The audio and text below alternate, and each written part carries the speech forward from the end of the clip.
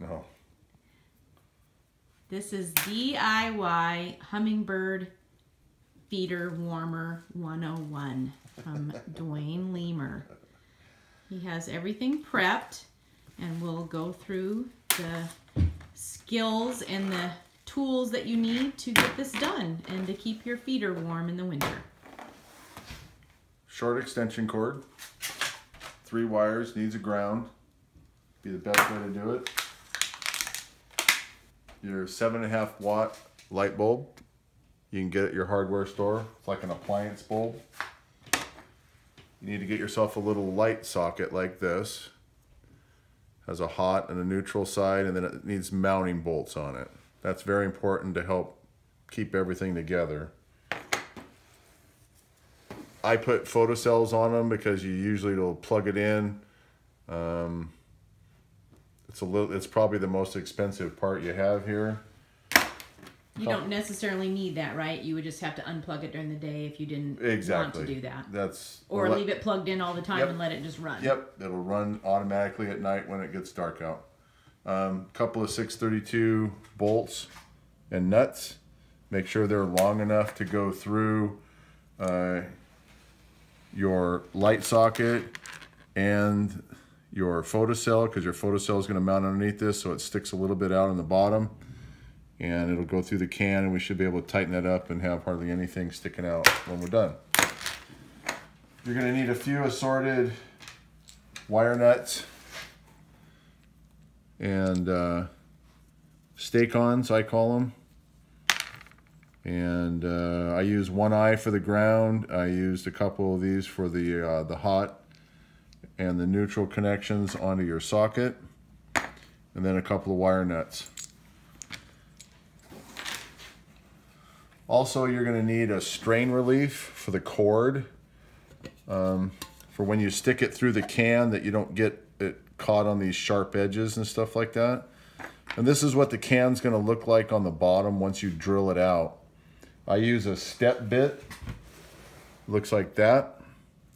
You can power through for the big one. You can get this one set up for the photocell.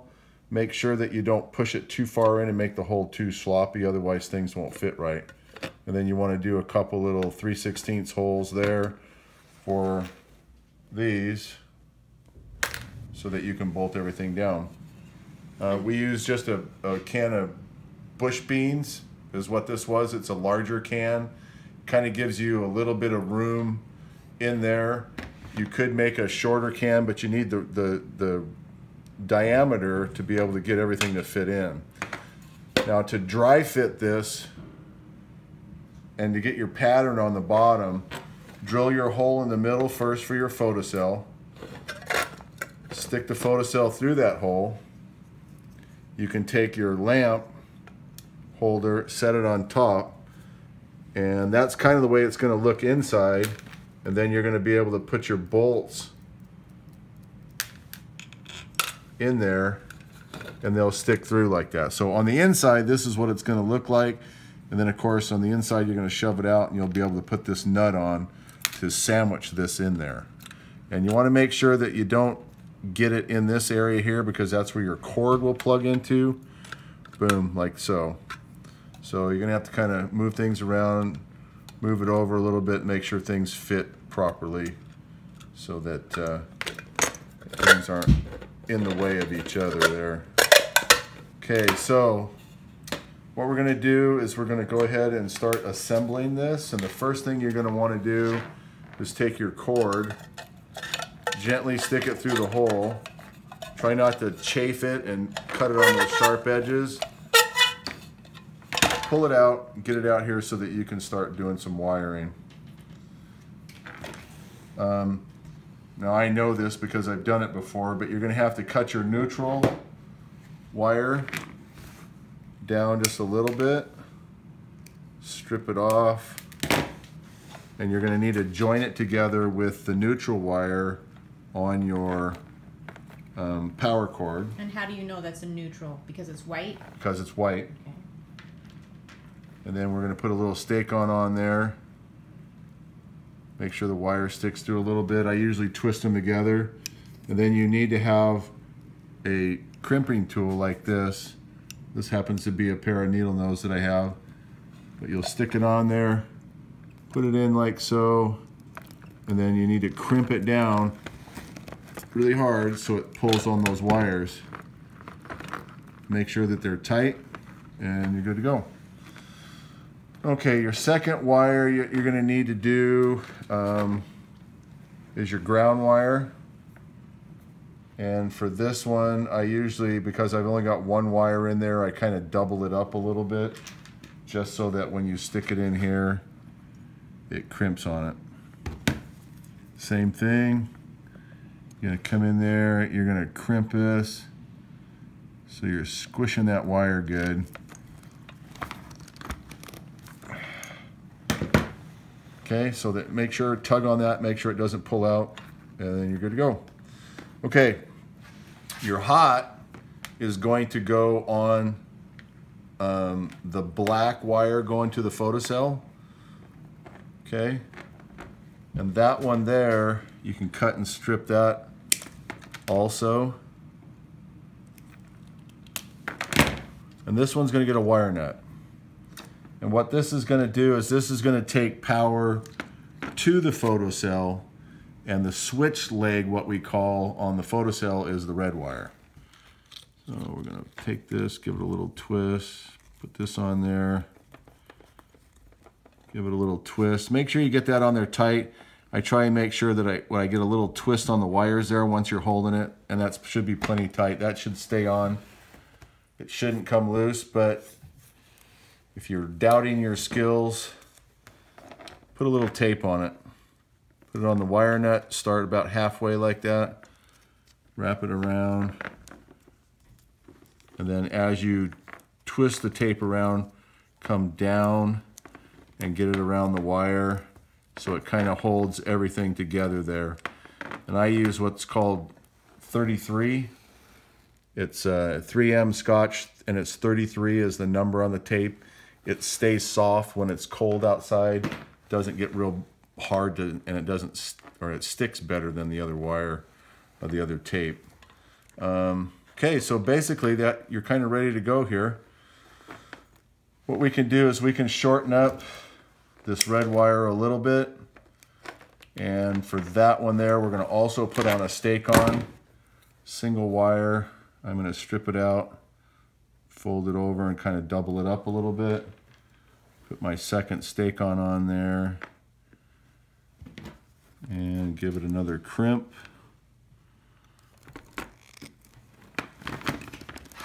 Like so. Okay, so we're now ready for a little assembly. So basically we got power to the photocell, it's got a neutral, it's got a switch leg, and a ground. So what we're gonna do is on your light socket, you've got a copper side and a white side. Copper side's always your hot because it comes up to the center post of the lamp, and that's what you want. You don't want to heat up power to this screw shell inside, because what's going to happen is it's going to possibly shock you at some point in time if you don't get it right.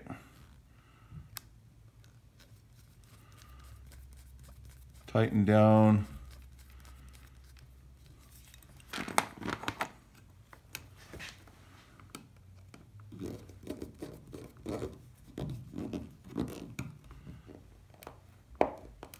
Tighten those down really good. Make sure that pull on them, that they're tight. Put your neutral on the other side.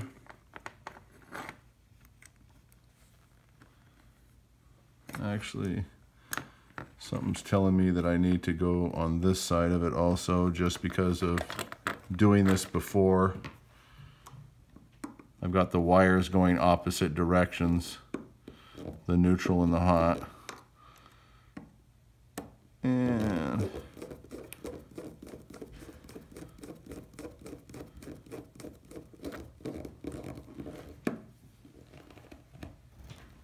tighten that down. Make sure that's tight. A little bit more. And it should be good. Okay, now we're ready to go ahead and stick this down inside of our can. So this is the tricky part, and you may have to work at it just a little bit. And make sure when you do the ground that you stick it through, stick the bolt through before you stick it down in the can and put it through, so at least you have a ground to the can. If something were to touch the can via the hot wire, it's gonna cause the breaker to trip in your panel, and that'll keep you safe.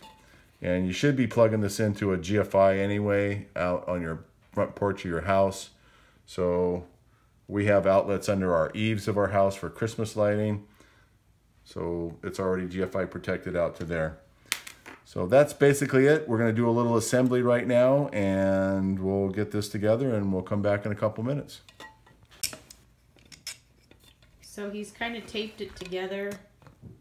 Kind of done a little serpentine around here with tape. I've come off of the screw side, went down underneath the photocell, came back up the other screw side, came around and held the other side just to kind of keep it together in a little package. It saves a little frustration with some of the assembly. So I try and keep all the wire parts down below this, but it does get full down here inside the can. So basically from that, we're gonna take it and shove it down inside the can. And you might have to pull out that power cord just a little bit. Get everything down in there. The photocell is the wires on the back of the photocell are gonna wanna kind of push up against the can. It makes it a little hard to get it in there, but you should be able to, if you've centered it up properly, to be able to get that in there, and it should be okay. Now our screws are down in there also. You may have to put a finger on those and do a little twisting. To get them all lined up. Yep, get them all lined up.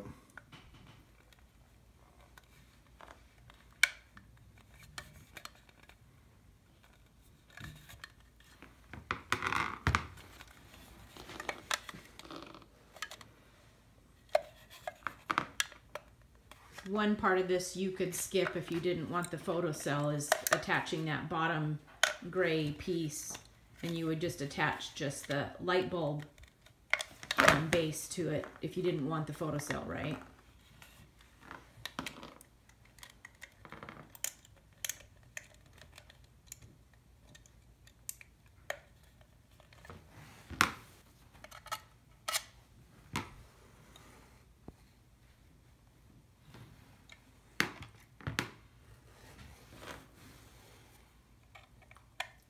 This is the tricky part, getting the screws lined up inside.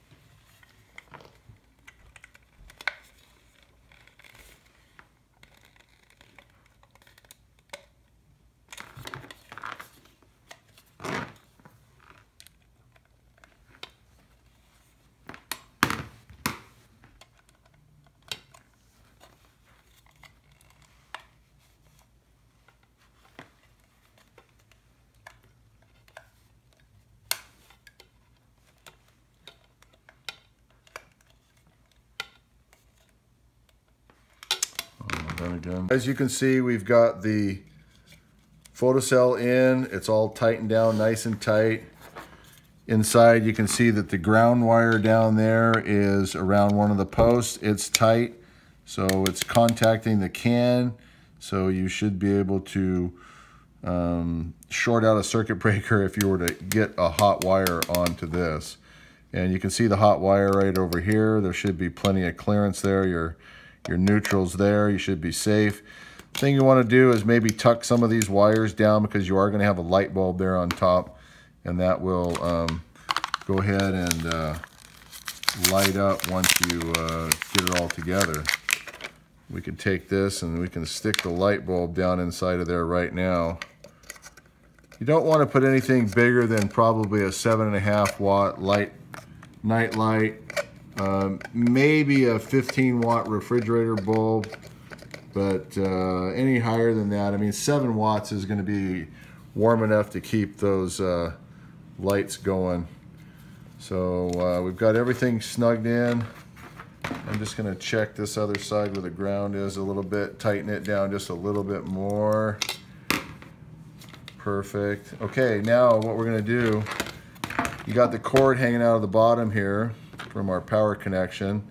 We want to go ahead and stick this on so that the strain relief, you can't pull this cord back out and then short it out once you do that. So the proper way to put this in is, you can see this is down inside of it, so when this wire pulls up on it, it's going to pinch it up against the side. If you had it on like this, you can see the wire will push right through there and you can pull it out. So the reason for this is just a strain relief. So basically you can slip this on here. It is a little bit more difficult. The reason why we can't put it on before is because you got to have the wire being able to be pulled up and stuff like that. So you can slip this in, you kind of push it on there.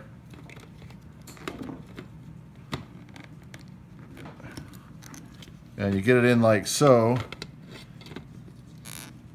And then what you got to do is you're going to have to squeeze this, and you're going to stick it in the hole and then let it expand itself again so that it holds on to it.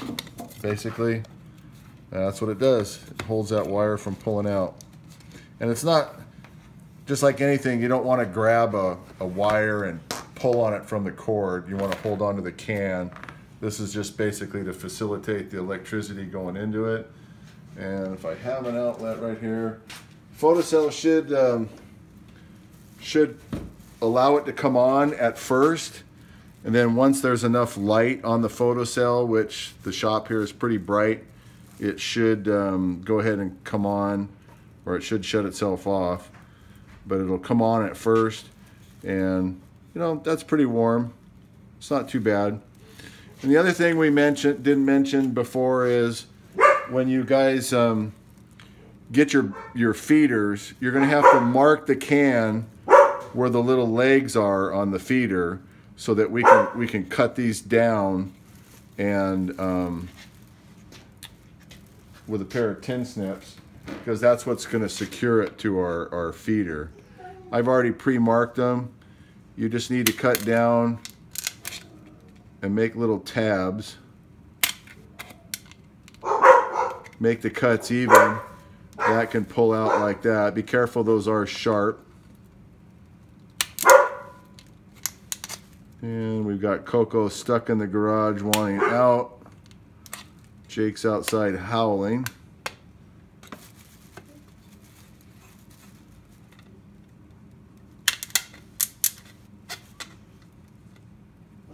And we will take this in the house and show you how to hook it to the base of the Hummingbird feeder. Yep. That's where the feeder is right now. Yep, it's up at the house. We're gonna go get that, and we'll connect it, and we'll show you the finished product.